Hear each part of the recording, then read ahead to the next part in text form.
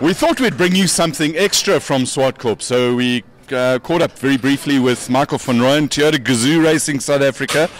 They told me I'm not allowed to call it the fastest Uber, so I won't. It's the fastest Toyota Corolla here today. You had a really good qualifying session earlier today. Yes, our practices went very well, practice 1 and 2. We're very happy with the car. We know the track very well. We've done a lot of work at Swartkorp specifically, and it's been going our way. We'll only know in qualifying whether, when everyone's got the same tyres and the same boost, where we are exactly. But we'd rather wander from the front of the field than the back. So we're happy at this stage, but we got to keep it up till tomorrow. Yeah, it's always, you know, the Fridays doesn't help being quick on Friday, and Saturday is a bit of a disaster. But as part of Toyota Gazoo Racing South Africa, you've been a privateer for a while in GDC. Now you're part of the seriously large manufacturer. How does that change things for you? Well, it actually changes a lot. Not that I didn't not want to win before, but it puts a little bit pressure on to give a good result. You owe it to your sponsor. So there's a little bit of pressure to get good results, and I think we've been lacking a little bit. Although we got a lot of podiums, we haven't been on that top step yet. So yeah, we need that.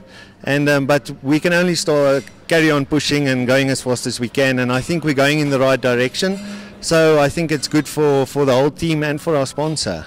Now, not to put any more pressure on you, but it's Swartkorp. It's effectively your home track. It certainly is Toyota South Africa's home track.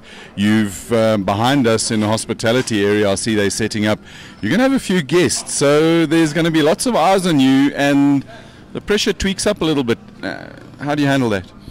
Well, look, I can only drive as fast as I can, and I still enjoy driving, so I just focus on that. I enjoy being out on the circuit, and I go as fast as I can and enjoy it.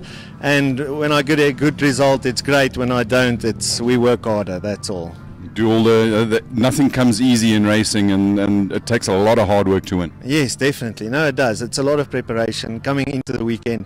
It's not just showing up and getting a good result. But we've done the hard work before the weekend, so now we just hope for that good result. So, Michael, other things that were showing up this weekend, you've got two Supras here. They parked in a racing garage. Does that mean that Supras are coming racing? I don't know yet. I think time will tell, so hopefully soon. But let's see what the future holds. Luckily for some lucky person tomorrow, I believe they're getting a spin around Swartkorp in this one.